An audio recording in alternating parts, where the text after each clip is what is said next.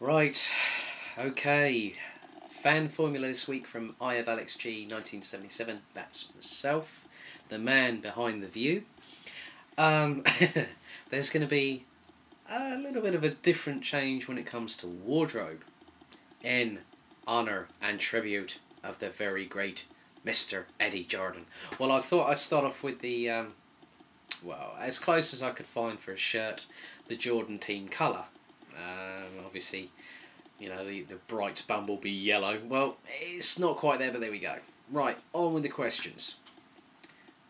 So, the team battles. Okay, well, the colour that I am wearing at the moment represents the yellow part, well, the gold part specifically of one team, Lotus. Obviously, when you think about it, I've got my smartphone, which is black. So, there we go.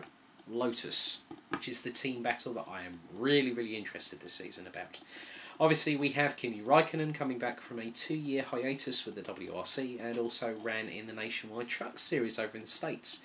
Did quite well from what I understand.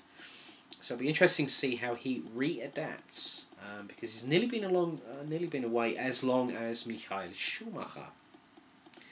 So, but obviously we've got Romain Grosjean returning to the Enstone-based team that he drove for when it was Renault in 2009. So this team battle is one that I'm interested in seeing. Obviously with Romain, he has shown how dominant he was last season. So given a chance for the Enstone-based squad, we could see a surprise that the Flying Finn, the Iceman, could be under major pressure. So, first shirt down, 3 more to go, and it's all in tribute of Mr. Eddie Jordan.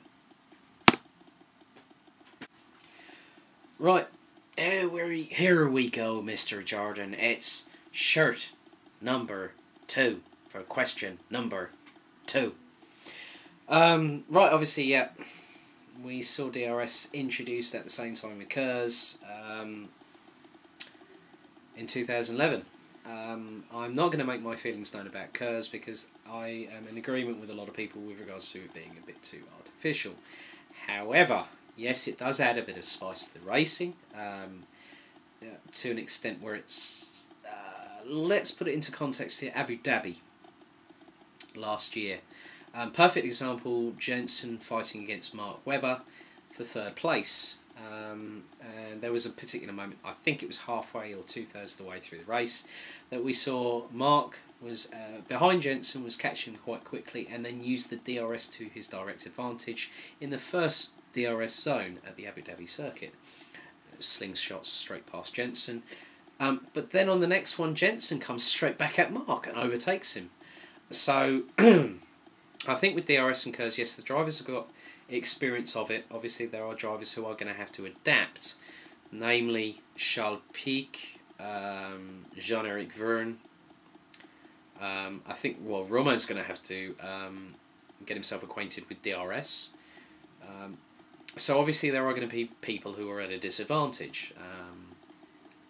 But yes, the majority of the field will it will play into the racing. It will have a more of a tactical aspect, obviously with regards to the charging and everything like that, and obviously the DRS zones. Whether the teams are able to expand dimensionally the letterbox slots at the top of the rear wings, and whether we're going to see anything else that's going to come into play with regards to these systems.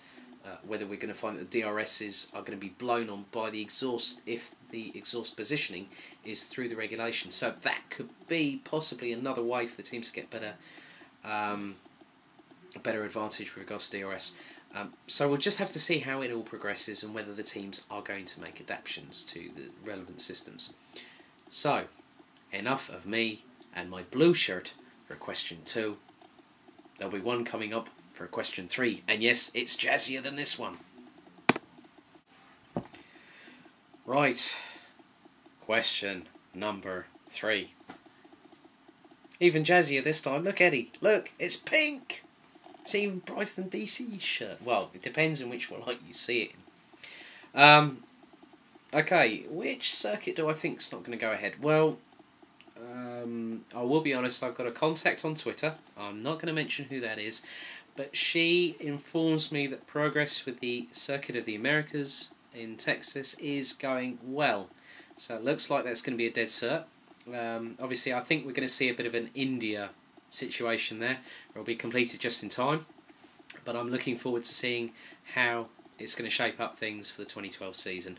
I think really it needs to go ahead. It should go ahead.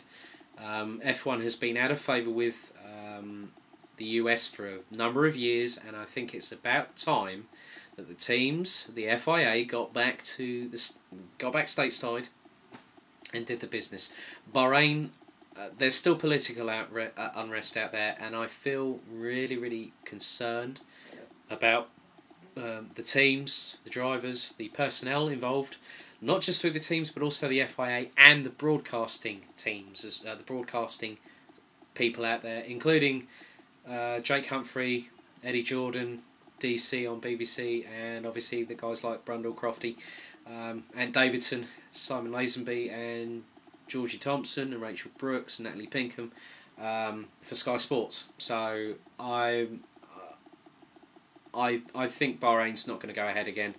Bernie said for the last 2 years it's going to go ahead, and it's fallen flat on its face. So obviously I think Bernie could end up with egg on his face yet again for the second year in succession, but I feel that Bahrain, I doubt if that's going to go ahead, because I just think really the teams are saying yes, we'll go if it's safe, or if everything's okay.